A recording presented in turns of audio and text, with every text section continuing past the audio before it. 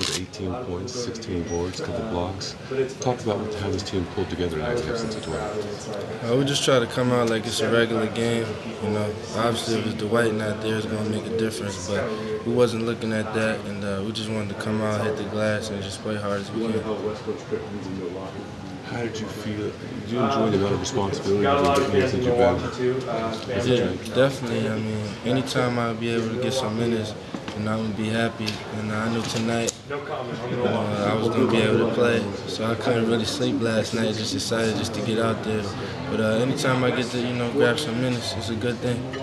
You always look at that as a chance to shine and show off your capability. I really don't try to do that because then I just go out of what Stan trying to do, and he doesn't like that. So I just try to stay within the team concept, play hard on defense, rebound, and just try to put everybody energy out. You guys came down for the fourth quarter. You tied the game a couple times, took a lead once or twice. How did they pull it out at the end? What was the difference?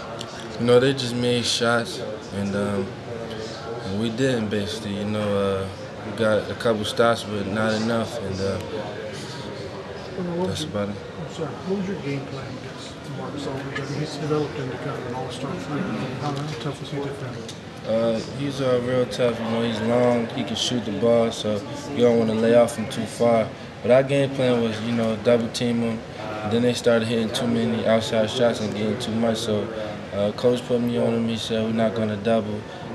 He got a couple baskets on me, and which I'm still thinking about right now. But he's a great player. He's going to score some.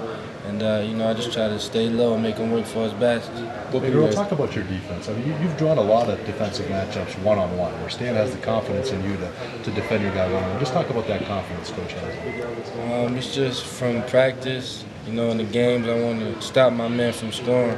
A lot of people ask me about it, so I want to keep it going and be known as a defensive player because there's not a lot out here today. What can you guys take from this game? A tough effort against a good team without your main guy. I mean, we play hard out there, and that's all we can do is leave it on the floor. Big fella's going to be back with us next game, and we're going to be back as a force and just ready to play. Earl, you head out on the West Coast now. What's it going to be like for you going back to Phoenix? It's going to be great. One thing I do miss about Phoenix is the weather. So, get back there. Hopefully I get to play against them. So, I'm really excited. Good luck.